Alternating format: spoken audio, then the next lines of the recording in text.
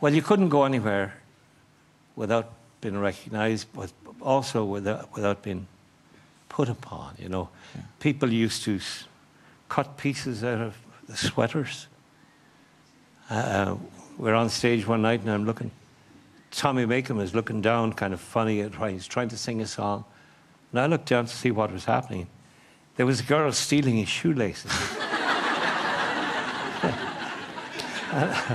I woke up in a hotel in London one morning. And of course, it used to be all Irish girls were the maids. Yes, chambermaids, yeah. And, oh, we had a big night the night before. We'd been playing the Royal Albert Hall and had a big party afterwards. And I woke up in the morning and I heard this sound. Tisn't.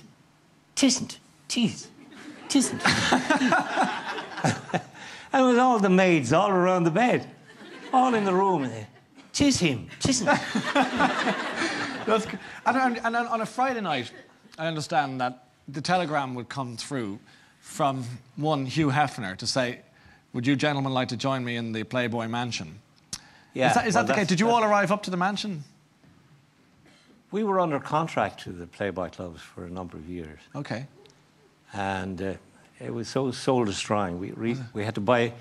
We bought the contract out eventually. Did you? You know, it was such a sleazy, phony life. But it wasn't just us.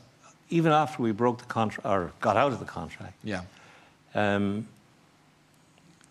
Hefner would invite all the entertainers who were in Chicago on a Thursday or Friday night, whatever it was, after their shows to go to the mansion. And there'd be huge big trestle tables full of every kind of imaginable food, you know, and coats of armour down along the walls. It was all done in mock medieval style. Mm. But I used to love to go there. He had well, you went in the door and there was a champagne fountain. And they had these little champagne glasses. I remember the first time we were there, he said, we don't drink out of it. We're Irish. Tom, my brother Tom, you know. Arr, macho man. We don't drink out of those things. Get us tankards. And they did, and they kept them there for every time we went, you know, these big tankards. And we'd fill them up with the champagne fountain. But what was great about it was down at the end of the baronial hall, there was a stone cavern-like staircase. And you went down this winding stairs into the underground. And there was a huge swimming pool with an island in the middle of it and a waterfall coming down, and under the waterfall, a cave. And you could swim into the cave where people couldn't see you with a girl and things like that. Just sorry, Liam, we actually lost you there for a minute. You want to see the twinkle in his eye this close? But you're back in the room. Back in the room. You were moving in such extraordinary circles at the time, and I want to show our viewers a little scene where you were playing for President John F. Kennedy, and this is a lovely piece of archive. I think you'll enjoy this.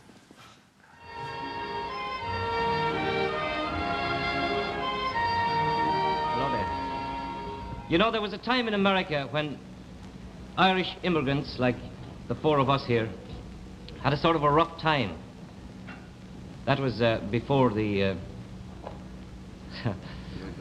But, howsomever,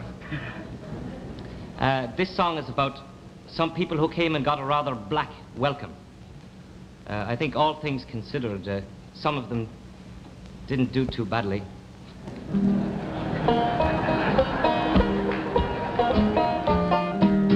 Our ship is docked in New York town and we took our bags ashore. This was the land of the free, they said we'd see hard times no more. But when we looked for work next day, wherever we'd appear, the boss so proud would shout out loud, we want no Irish here. Good fun.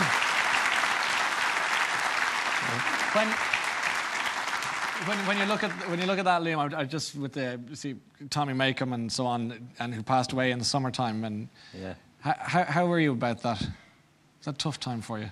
Or... Well, it's always tough to be the last man standing, you know. In a way, you feel very, very lucky.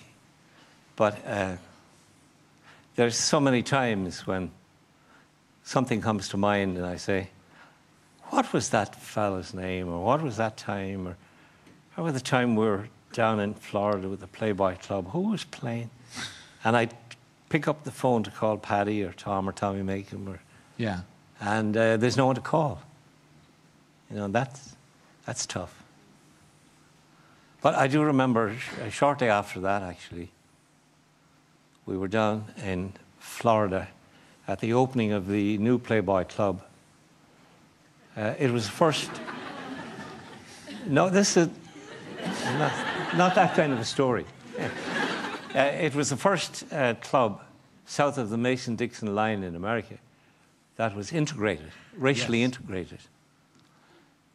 And it was a very big deal that black people could actually go to this club, you know, and sit at the bar with white people.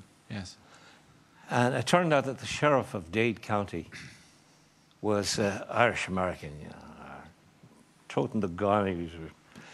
He brought his entire posse, still called him a posse, and their wives to the show one night.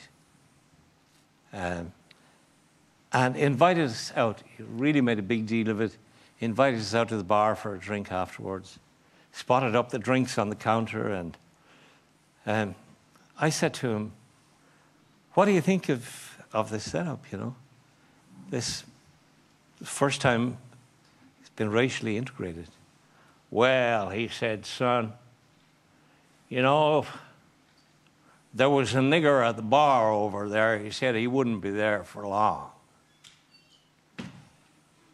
So I took the drink that he'd ordered for me, and I leaned over the bar, and I poured it down the sink, and I turned the glass upside down on the counter, and I said, Sheriff, I don't drink with people like you. And as I walked away, I honestly felt that I might get a bullet in the back. Did you? Yeah. It was a tricky time. Can I ask you a slightly more flippant question just after a story like that, but do you guys think that you might have been the first rappers? Do you actually think you might have... I am thinking of going back to rap again. Do you think it's time to return to rapping? Rap started, most people don't know this, rap started in Donegal.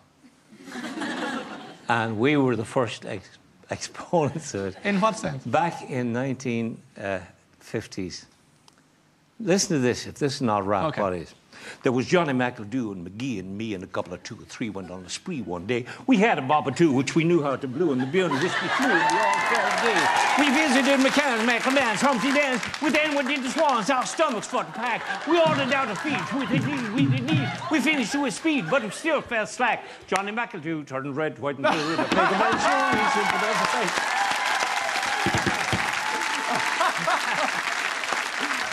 Oh, that's great. That's priceless. You know, I've been shocked very rarely on this show, but, or maybe all the time, but that really beats them. That's brilliant. You have the Liam Clancy tour starting in the local in Dungarvan on the 8th of April. You're all over Ireland, April, May and June. I'll be coming to see you in Dublin. I'm a great fan, admirer of yours. I think you should know that by this stage. And the National Concert Hall is nearly sold out. So. Nearly sold out, and you, of course... And the Cork Opera House and Limerick Concert Hall. All going on there. The Clancy Brothers Festival in Carrick-on-Suir. That should be fun too in June. June 13th to 15th. Early on, all right. Ladies and gentlemen, one of our most welcome guests on Tubridy Tonight, Mr. Liam Clancy. Thank you.